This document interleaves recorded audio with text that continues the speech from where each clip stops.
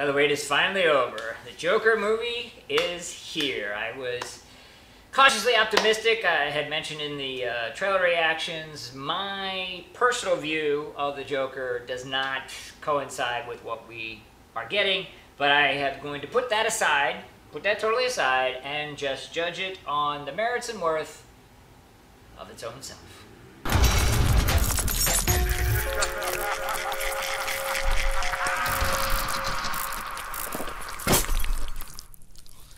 Gotta warn everybody up front, it's gonna be a spoiler-filled review, so if you haven't seen it yet, go check it out.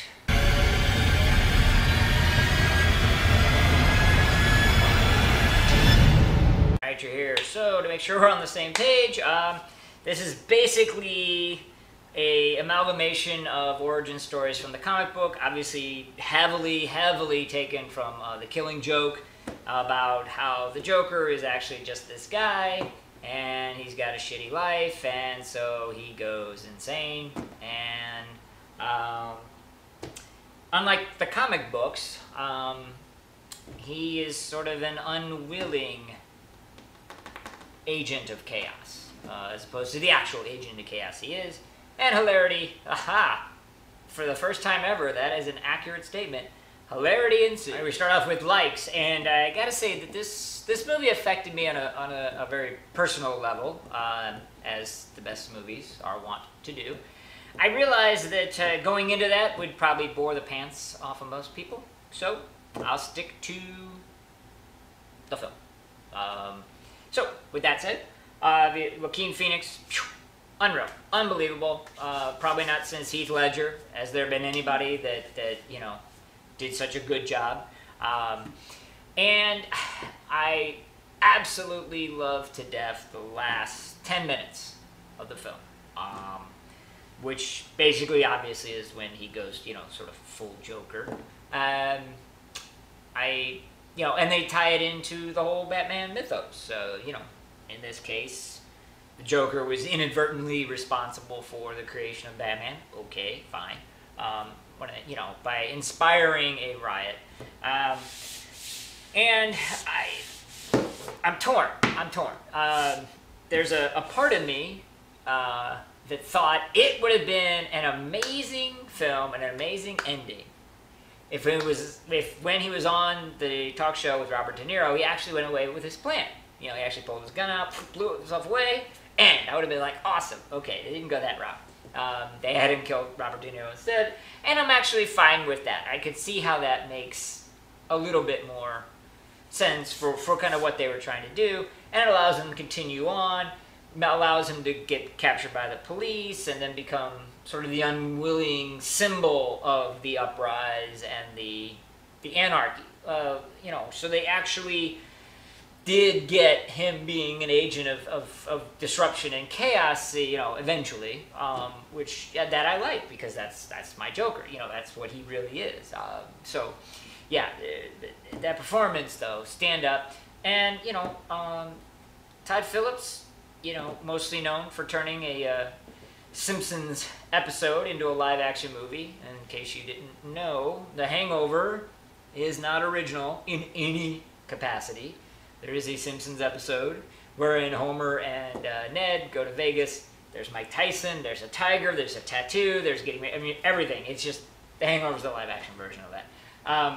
He has made the transition, you know, from sort of comedy, he did a couple other ones outside of the G.G. Allen documentary, there's no comedy there, into, you know, drama, and done it really well. You know, he got a hell of a performance out of Joaquin Phoenix, and, you know, told a compelling and interesting story of, you know, one man's eventual break with sanity, and they did a tremendous job chronicling that. Again, I'm viewing this more as he's not the Joker. Like, if you had not called this movie Joker, right? Henry Portrait of a Serial Killer, or John Portrait of a Serial Killer, it would have been absolutely amazing. Of course, the 10 minutes at the end wouldn't have made much sense, but it would have been absolutely amazing. So I definitely have to give credit and props for them on that. All right, it is dislikes time, and I did not like the way that this film personally affected me. However, I'm not going to get into that, because people will be tuning out.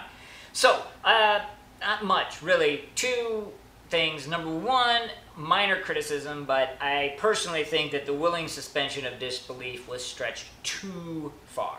Okay? Sorry, but you're ostensibly putting this in the real world, quote unquote. There's not science fiction-y type stuff or fantasy stuff going on. As such, you can't kill 3 people on a subway with nobody noticing, or even the conductor not sticking his head out the window and ending it. You can't steal paperwork from an insane asylum and walk out the front door. You know, a little bit too much. That's all. Not the big deal. Second thing is